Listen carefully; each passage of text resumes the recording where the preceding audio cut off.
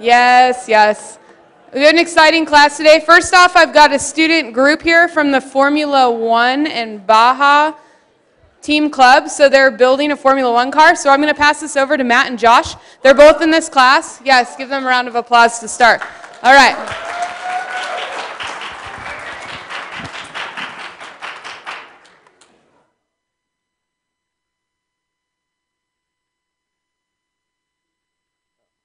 Test it. No, So I'm Matt Hannick. This is Josh. He's the treasurer. I'm the president of SAE Formula One in Baja. It's a new club we're getting started here. Let's see.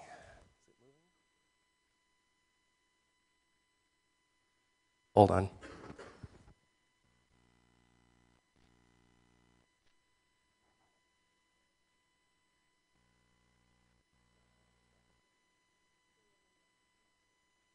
So we're part of SAE, which stands for Society of Automotive Engineers.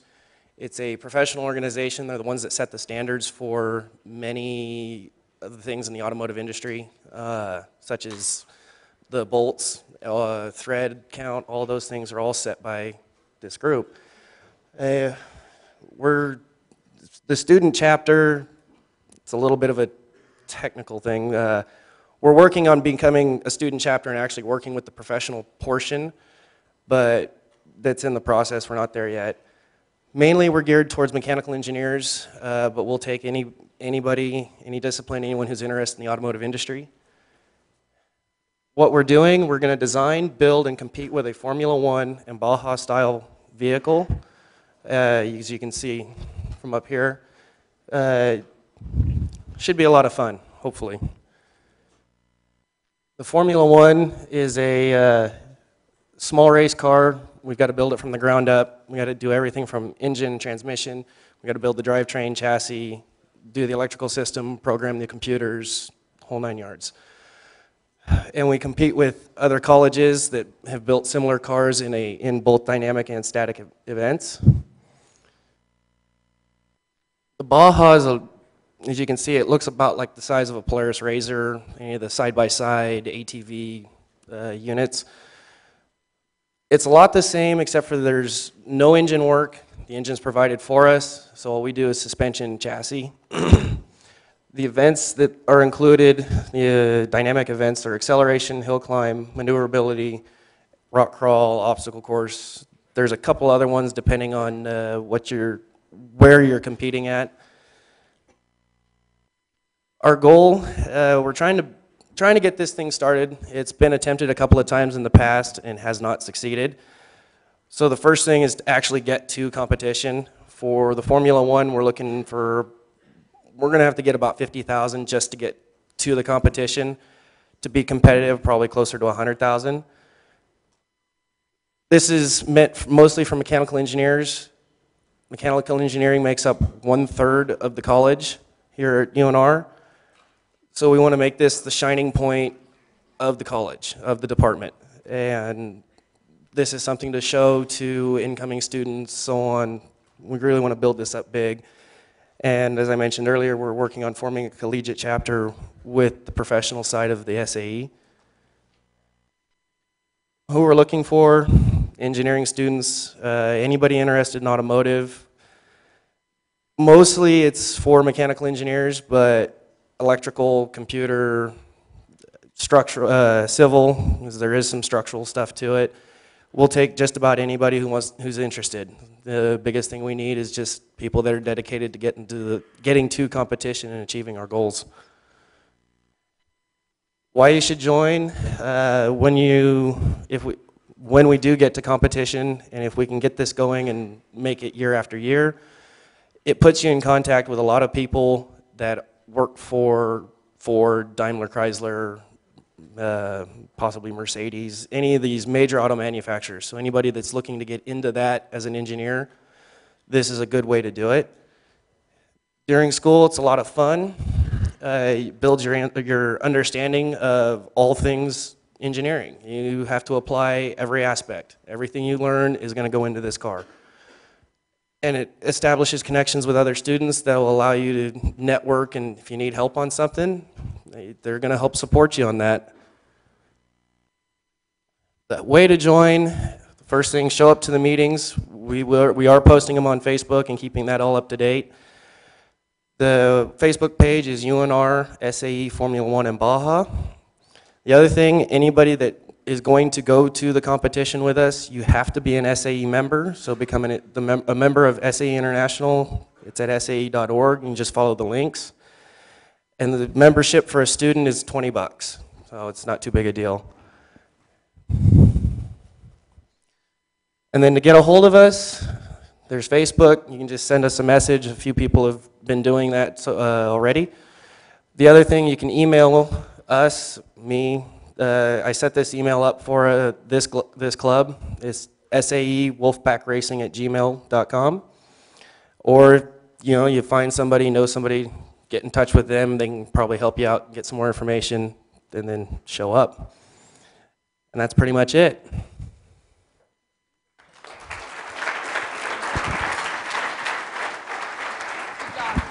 Oh, one more thing. Our next meeting is tomorrow. It's 7 o'clock. It's following the ASME meeting in SEM 234. So show up there, and we're going to work on we got a lot of things to get done, but that's the place to be tomorrow. All right, thank you. Sounds like a fun club to join. Okay, so a couple announcements before we get to the main event, which is our guest speaker, Dr. Ed Azadi from the Biomedical and Electrical Engineering Department. CAPME number 4 is due tonight at 11:59 p.m., so please make sure you get those done. The last one, number 3, only about 75% of you completed those, so please don't forget that this evening. Checkpoint 3 is Wednesday and Thursday this week between 10 a.m. and 5 p.m., okay? 10 to 5, so a little bit different hours, again, Wednesday and Thursday. On Wednesday, in light of Checkpoint 3, there is no lecture, so you have that time. If you need to meet as a group, then you guys can do that at 4 o'clock and come for your checkpoint. I would encourage people to come on on Wednesday morning and Thursday as well, though, so the line doesn't get too long. No main lecture, skills lab on Monday. It's Veterans Day, so you guys have Monday off from school. If you didn't remember that, yeah, woo, yay. And then skills lab flowchart homework.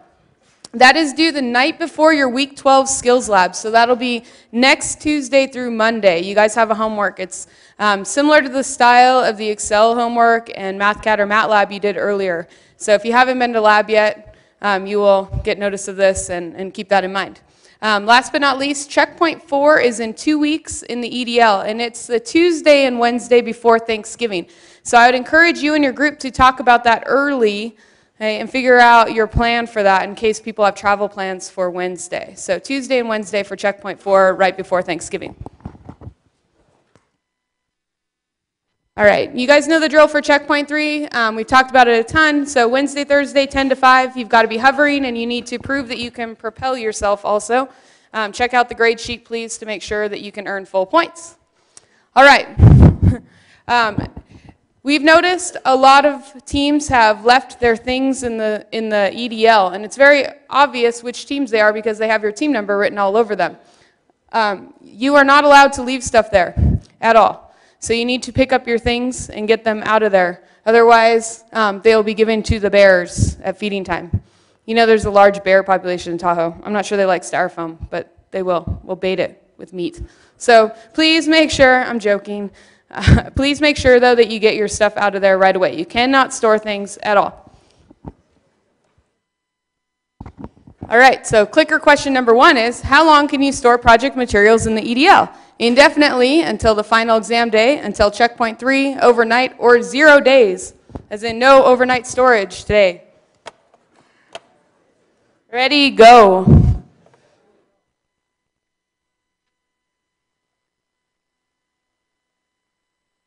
I'm going to cut your time a little bit, so 10 seconds.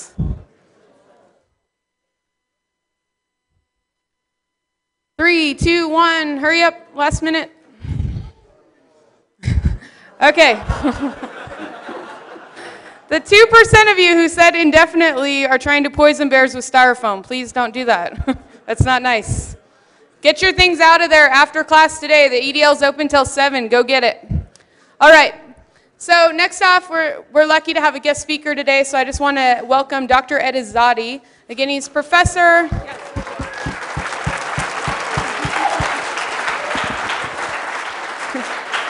Dr. Edizadi comes to us from the Department of Electrical and Biomedical Engineering.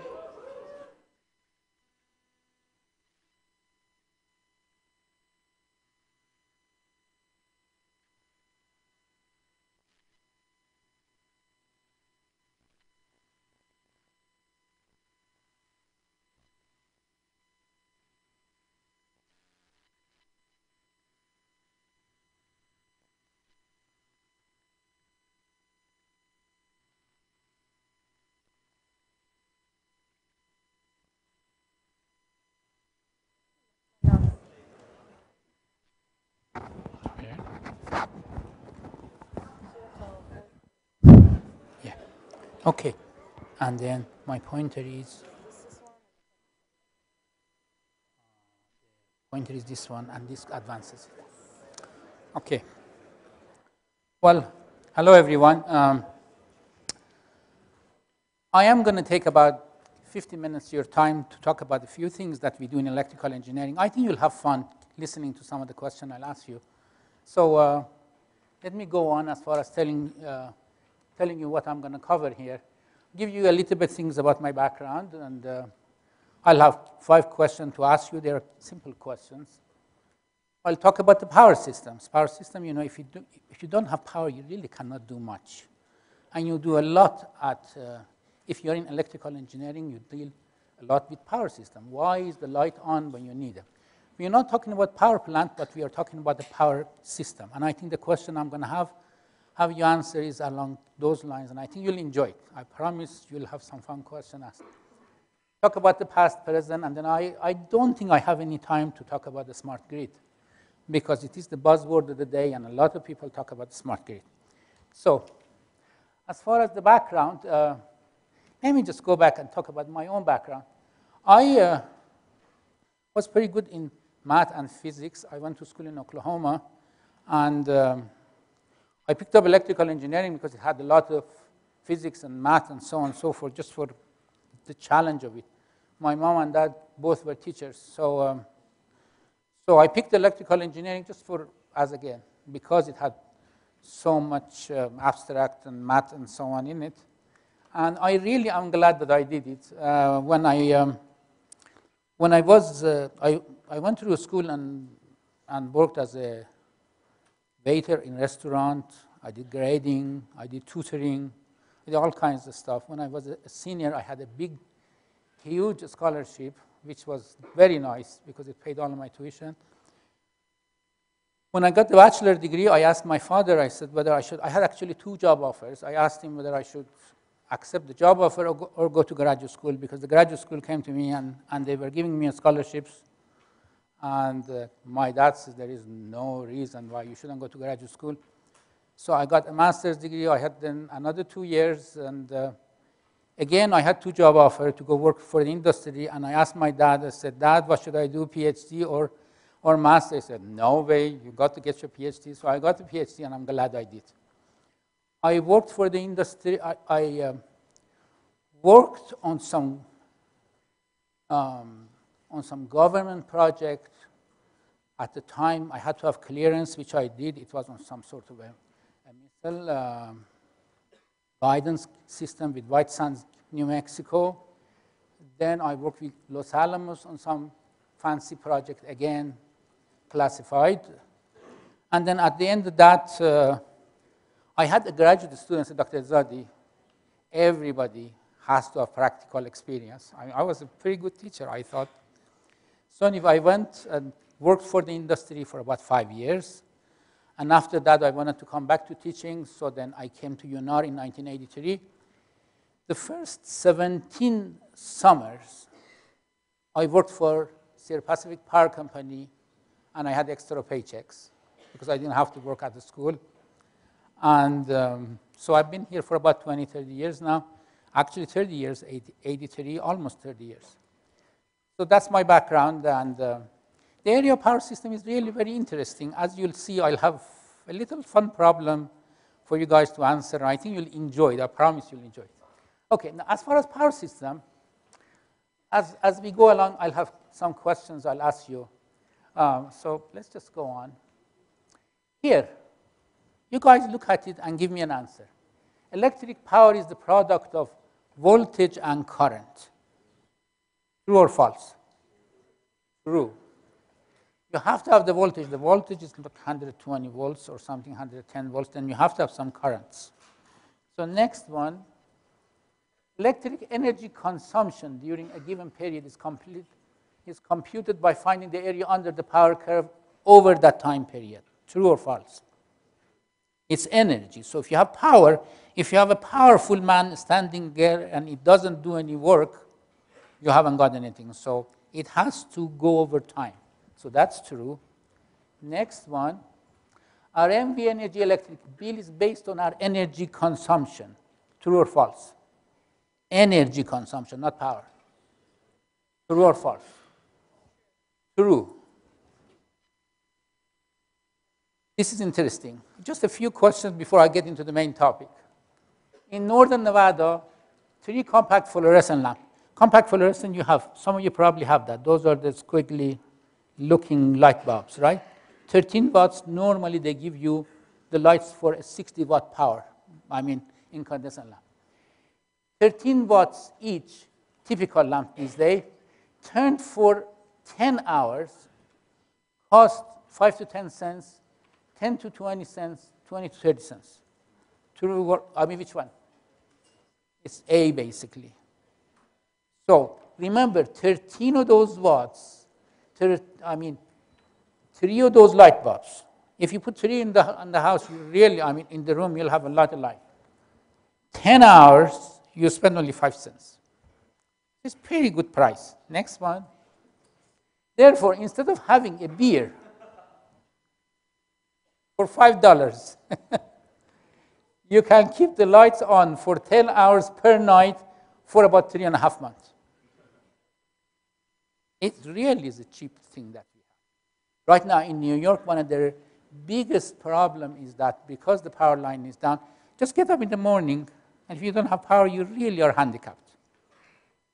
So pretty good deal. If they come to you and they increase the price of the power twice as much, are you going to say, I'm not going to have it? I don't think I would. I need them, the microwave, the coffee pot, the iron, the lights, whatever. So we really are so much dependent on it that it is a national security issue. If you get the power out, like there was a big outage, I will have some slide in here.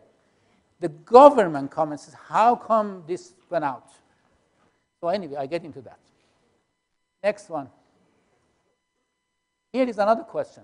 Even though the nominal supply voltage is 120 volts for the house, which is 110 volts, it could change a little bit up and down. The 60 hertz, the 60 hertz, our power is a 60 hertz power, meaning over 1 second, if you put it in a scope, if you're in electrical engineering, you can put them on a scope. 60 times it goes up and down. It is a sinusoidal function. So answer that question. Frequency, the voltage, you see power can become 110 volts. 2 o'clock in the morning, under 12, under 13. How come everybody's asleep? You do not have any kind of line drops, and therefore it puts high. 2 o'clock in the afternoon, probably 110, 109. So anyway, question, but the frequency, 60 hertz, true or false? True. Could be within 401, as a matter of fact, if you go to the control center at Sierra Pacific. Okay. Now a little bit of I still haven't got to this question I'm going to ask you. That is the fun thing, and I'm going to actually challenge you to answer some of those questions. Thomas Edison opened her street station in 1882. It was a DC power. What's the difference between a DC power and AC power? This is direct line, right? If you look at it, it's flat. Your battery pack, if it is a round one, is 1.5 volts. So if you put it in a scope, it's 1.5 volt. It doesn't change. Those rectangular shaped one are how many volts? 9 volts. So again, flat. But he had a DC power system. And because he had a DC power system, every 1 mile he had to have a power plant because of the voltage drop. Because the voltage would be too low and people couldn't use it. So next one, Stanley came. He invented a transformer. A transformer says if you change the flux, what's flux? Flux is basically if you have a magnet. Magnet has some sort of a power in it, right? Those fields out there are expressed by flux. He says if you change flux with respect to time, you create electrical energy. So therefore, he invented the transformer, and that changed our power system to be an AC power system. And so the first one, by the way, went in California in 1893, 2.3 kV, 1,000 volts. House is 110 volts. So 2,300, no, 2,300, right. 12 kilometers. What is the highest voltage that we have in this country right now? Anybody can guess? 765 kV. What's the highest voltage line that the power company has? Our power company, 345 kV. They are going to add a line that's going to connect the north to south, and it is a 500 kV, and it will be the first transmission line in the state of Nevada, which is a 500 kV line. 500,000 volts. By the way, if you drive, sometimes you see this big, huge tower, and those lines are in there. I'll have a picture of that. Okay. So in the old days, when I went to school, basically what you had, you would have a power plant. You would generate the power. You would go over the transmission line, step it up, because as you step it up, the loss is going to be easier. It's going to be smaller when you transmit. And then you step it down and eventually serve the home. When I was at Arizona Public Service Company has peak load during summer, but it doesn't have peak load during winter because the weather is fine during the winter. Public Service Commission, so then when we're out there, during the summer, we would have 4 or 5 plants that we would have to bring into commission, start them to work, because we needed those power only like a month or 2 of the year. So then the Public Service Commission came, said, hey, all of these customers are paying for all of this extra power plant to work only a month or 2, and it is not economically feasible, so we would like you to connect to other utility company, run these plants all the time, and sell the power during those times that you don't need it. Does that make sense? Right? So that's what happened. But the problem with that was, when you connected to, for example, I was at Arizona Public Service Company, when you connected it to PNM, Public Service Company New Mexico, or Southern California Edison, and so on and so forth, you connected, and when you connected, what happened? You had a huge system. There was a fault, I remember. Fault means abnormal condition, things that you don't like to happen to your system. There was a fault in Seattle, and El Paso electric generator went off of the grid because of stability problems. So the system became a huge, vastly interconnected system. You literally can be in San Diego, and I promise you, you can take a truck from there and drive, I don't know, a month, whatever it takes you, to go all the way to Montreal and trace transmission lines because they're connected. So now we have a hugely connected, interconnected power system that they are dependent on each other in terms of their behavior. So analysis then includes, here let me go back, includes you have to have a large scale system because everybody is connected. Now, notice what happens. We're going to get to a question. These are some of the functions that happens within a power company. You will have basically generation. That's one end of it. Mechanical engineering. As mechanical engineers, you are going to generate. You have the turbine and so on and so forth. You generate the power. Once it's an electrical quantity, that it is electrical, then in the distribution system, so on and so forth. So here, remote control, economic operation, distributed generation, all of these. Transmission, you're going to bring it distribution, and utilization. So these are all of the factors that power company people basically have to deal with in order to bring the power to you. Now, let's just go to this problem that we have. The transmission lines are really very intelligent system. It single port tripping. What does that mean? We have each of our line has 3 phases, phase A, phase B, phase C, because it's much more efficient to have a 3-phase system than a 1-phase system. Supervisory control and data acquisition. Somebody, if you right now go to NV Energy, their headquarters is on the 3rd floor of that big building, double door, all of them inside. You cannot just walk in there because you could push a button and take a power plant offline out there. So those operators have control of the power system. So we have sophisticated power system. So let's go to it. Distribution, high-speed relays. Relays means I am checking all the time to see what you're doing.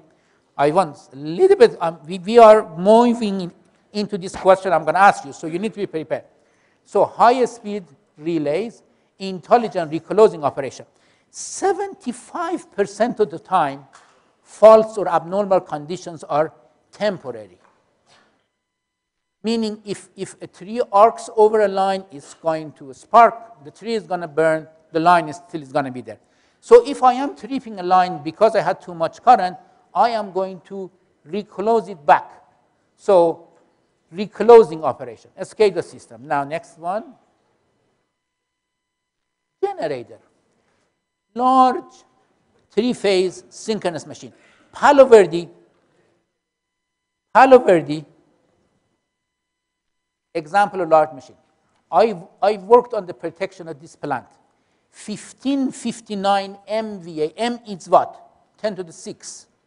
MVA, megavolt ampere. Remember, voltage times current. Volt ampere. Megavolt ampere. One of those generators can provide the entire Sierra Pacific load in the north. Approximately $10 billion. In 1983. It was the biggest project in the state of Arizona. Now, planning and completion 10 years. It took 10 years to do it. $10 billion. By the way, if a power company is building a power plant, where does it get the money to build it? Answer? Huh? Government doesn't do that. Huh? Borrow from people, borrow from banks, and so on and so forth, and banks are going to charge you interest rate. And you cannot charge the customer until that plant is online. So for 10 years, $10 billion, that's a lot of money. So now, next one.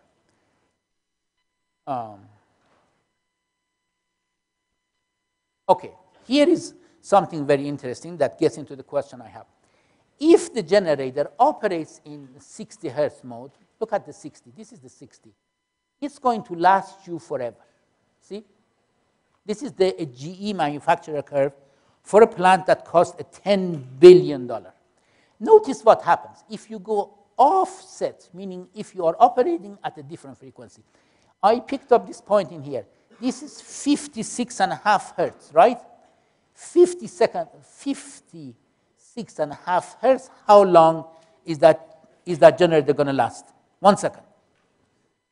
It's a huge generator. The size is the size of a football field, I swear. I was in there and I set the relays there. So 1 second. So as a power company engineer, I will not allow you to operate the generator at any speed other than this thing here. Because manufacturer warranty is going to be gone if you did that. Now, so here it gives you all kinds of time. This is a manufacturer supplied curve. So go here. Let's go to this example that I'm going to ask you a question to answer.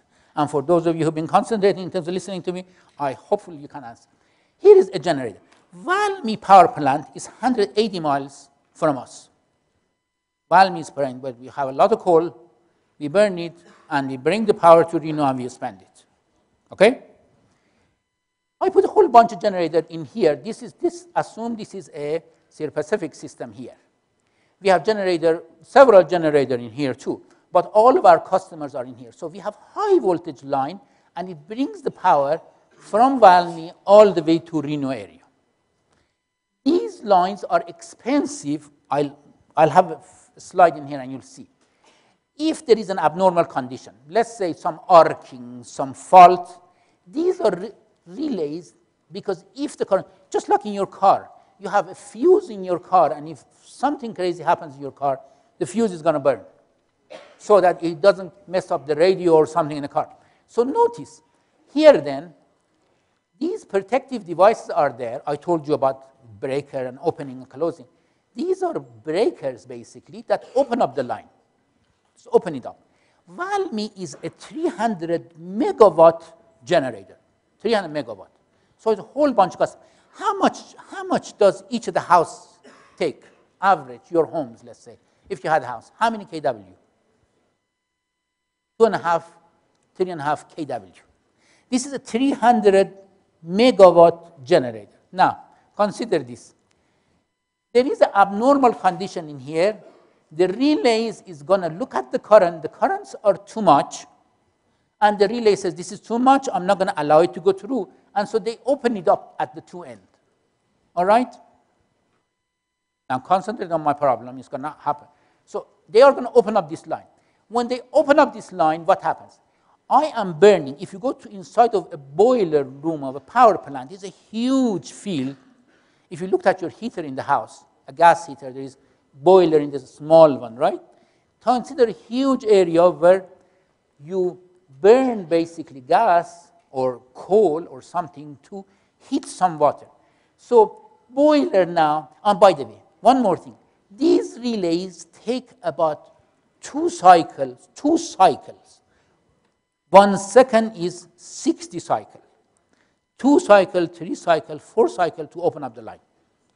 So 1/20th of a second, right? The line opens up. So look here. So this relay and that relay opened it up. So what happened? This generator that was just putting a split second ago was putting out 300 megawatts, now cannot put anything onto the system, right? Are you with me? Cannot put anything in the system because you just tripped the line, right? You took it off. 300 megawatts you have at that end. And now, here, all of us in Reno were using all of that 300 megawatt here, right? So now what happens to this generator? It cannot go anywhere. So what happens to the generator? Answer. What's going to happen? You cannot take all of this steam out instantly. It's 1/20th of a second. So what's going to happen to that generator? It's going to speed up, right? The energy is going to go into the shaft of the machine. It's going to speed it up, right? These guys had help to the tune of 300 megawatt, and now they don't have help. So what happens to these generators? They're going to slow down, right? Right, everyone? Slow down. So now, let's go back to our curves. That's that curve. You cannot speed it up because you're going to break the shaft, right? You cannot speed it up or you cannot slow it down, right? So tell me, what are you going to do? Answer. Some of you have been laughing there. Go ahead, answer. What do you do? I cannot lose the power. What am I going to do? The line has to take it out, too much power, right? No, I opened up the relay, the line is open. This is going to speed up, that's going to slow down, that's a no-no, that's a no-no. So what am I going to do?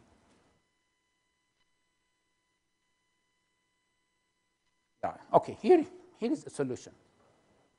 We will get into, the generator goes to the generator has an over frequency protection, automatic, because you don't have time to mess around. Everything is automatic. The relay engineer set that thing. So this over frequency protection is going to take that generator off, right? The generators back, the ones, these guys in here are slowing down. Generator has under frequency protection, meaning if you're under 60 hertz, I'm going to trip you too. So then we have a blackout, right? Blackout is a no-no. Now here, let's go on with this. So here is option. Why don't we build 2 lines? Right? Separate them as much as we can. Huh? We have 2 lines that goes to Valmy. Closest place is like 300 feet. That's because of the terrain and so on and so forth. So if there is an airplane crashing onto a line, it doesn't do the second line. It doesn't take it down. So next one. So yeah, you could add another line. However, here is the cost of building a line. $1 million a mile. So, sorry, no can do, it's too expensive. All right? So, what am I going to do now? Yeah, build a line. But building a line, how much time do you think in this country it takes to build a line, a transmission line, high voltage? Yes. What is the biggest issue in terms of building a transmission line, high voltage transmission line in this country? Say, traffic, environment, that's it. It's not engineering. Land, getting permit. Indian territory, forget it. You cannot put anything here. Forest service, forget it. You can't do this anywhere. Farmer, forget it. I'm not going to give you my land. So things become very expensive. Environmental study. It takes 17 years in this country to build a transmission line. How much time do you think it's going to take in China to build a high voltage transmission line? Guess. 2 years. High voltage line. Build it, that's it. So anyway, so it's expensive. So now I have this problem that is going to happen, and I swear it does happen. On a stormy night, the lines trip, we have accidents, we have flooding, we trip lines, and so on and so forth. So I'm going to go back to my original question. Some of my generators are going to speed up, and I'm going to trip them out because they're going to burn. I mean, the shaft is going to break. Some of them are going to slow down, and I'm going to trip them too. And if I do that, I have a blackout. So the biggest challenge, I already asked you this. It is not the cost of equipment, it's not engineering analysis, it's land purchase, environmental study. Okay, here is another question. Renewable energy, everybody talks about it these days. I get back to the question in a second. Building the photovoltaic, wind, or other renewable energy are the biggest challenge for this application. True or false? False. The biggest challenge is transmission line, basically, and getting the right way to bring it over. What happens when a plant is tripped? Here is the next slide. The last one that happened in 2003, 50 million people, I bet you New York information is going to come out too. 50 million people lost power, contributed to 11 deaths, cost 60 billion. Why is it so expensive to lose power? Explain. Huh? Why? Yes, sir.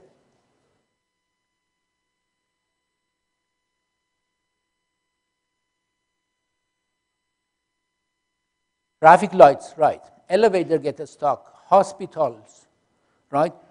People, a jewelry store has all kinds of stuff in it. It's dark and just go grab it. There is no security or anything, right? Radio station, TV station, all of them are down, right? So if it was a terrorist act, well, that's the best thing you can do. In some foreign countries, you basically have soldiers guarding the substation, the power plant. Because the best thing you can do is to knock it down. All right, so now, so I have that problem. Because if the plant is tripped, if I have blackout, I have that problem. So what am I going to do? You're my engineer, I just hired you. This is the question I'm going to ask you. The line is going to trip. Some generators are going to speed up. Some generators are going to slow down. You're not going to go build another transmission line. You already built it. It's going to be very expensive. It's going to take you 17 years. So what is it that we have to do in order not to lose customer? Explain. Huh? Wonderful, wonderful comment, but it is not big enough. The magnitude that we talk about is huge. No can do. Yeah, a small scale maybe, but for the 1,000 megawatts and this kind of stuff that we have, not going to happen. So what? Suggestion. That was good. What else? Okay, here is an example I use. It is a silly example. Consider a carriage, old carriage with 6 horses. And it has to travel, I don't know, 20 miles an hour. Has to. Absolutely has to go 20 miles. So one of the horses died. And you still have to do 20, unless he's not hampering the traveling of the other 5. He's dead. He just cannot pull anything. What do? You have to do 20 miles an hour. Let's say you are the carriage driver. You have to do that. What do? Yes. Throw away some weight, right?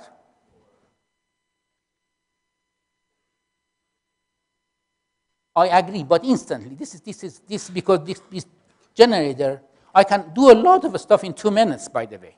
I am talking a split second, 1/20th of a second. Remember, a fault happens, the relay is going to trip it in 2 cycles, right? Right, everyone? 2 cycles is not much time. The steam is burning. There is not much I can do. So what can I do? Throw some luggages out, right? By the way, the tie lines, before we get there, the tie lines that I have with my friends, with my buddy, NV Energy has tie line with PG&E, with Idaho, and with Utah. I just increase, I ask them to give me a little bit more power, right?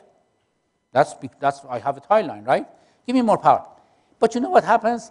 When you exceed the limit of a line, those companies who own the line are going to stop giving you anything and just open up their line because they don't want you to bring them down. It's like going hiking. You and your friend are there. This is again a silly example. You and your friend are going hiking. Your friend is sleeping and it is falling down, and you grab his hand and you try to pull him up. If you can't, what are you going to do? I'm going to let him go because I don't want him to take me down. That's exactly what the power company does with those transmission lines. I will help you as much as I can, but if you are bringing me down, I'm going to open up those lines. And that's exactly what they do. I know it because I have done some of these things for the power company. So the tie lines are open, so you're isolated because you got all you could get from your neighbor, and they cannot give you 300 megawatts. It's just good luck. Okay, so here, back to those horses. So then I throw out a luggage out. I look at the speed, right? And if the speed I cut up, I mean, if I have that speed at 20, that's okay. And then if it is not, I have to throw out more things. I may even take a passenger and throw out, right? Because if you have the mandatory condition that I have to do 20 miles an hour, that's what I'll do. So now what do we do? Apply to the power company. What am I going to do? Those generators, the generator that speeded up, I tripped him. The generators that are slowing down, what happens? Are slowing down because they have too much load, right? So what should I do? Throw out some customers, right? Who do you throw out first? Here you're an engineer, and I have done this thing again. Who do you trip out first? Absolutely not. I wouldn't do the president. Go.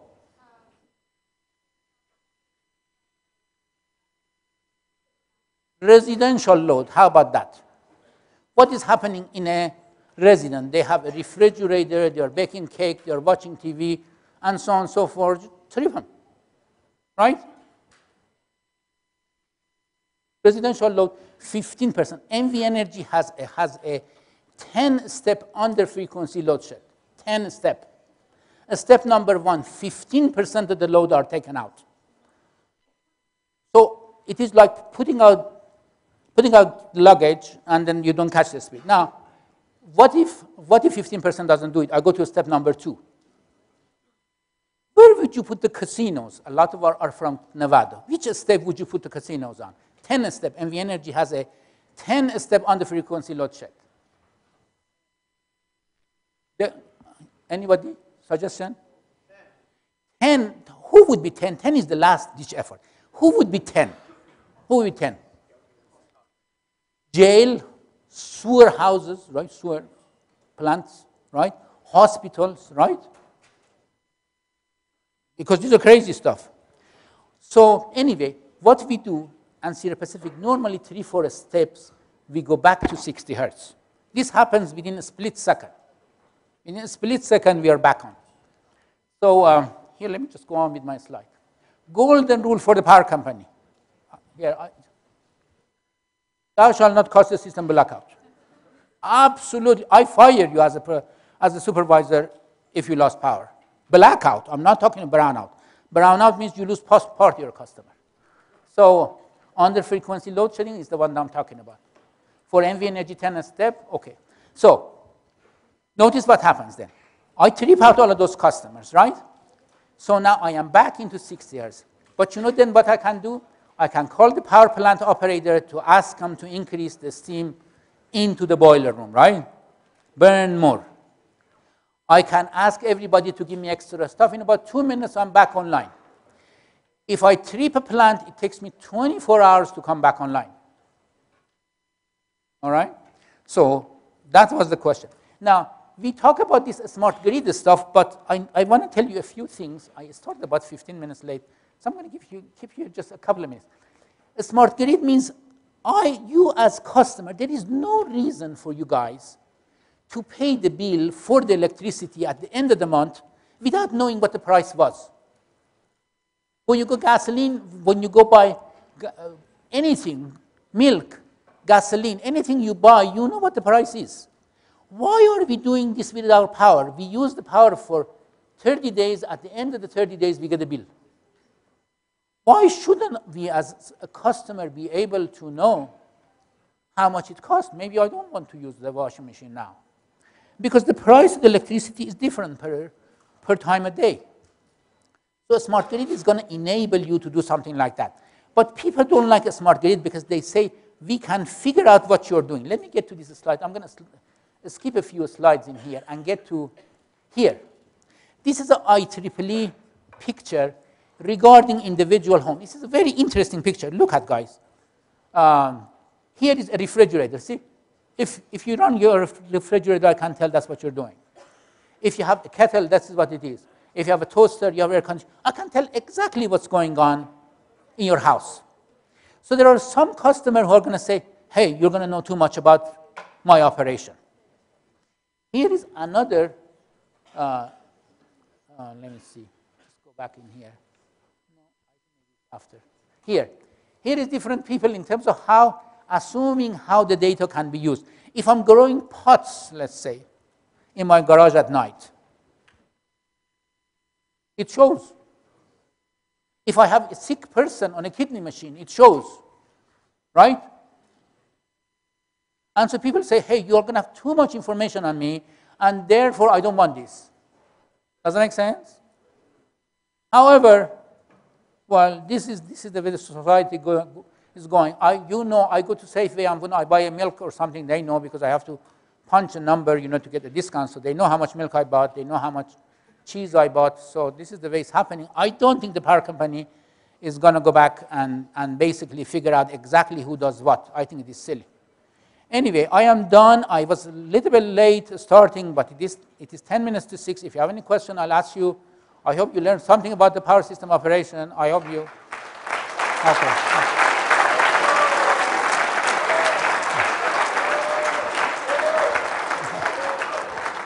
This guy.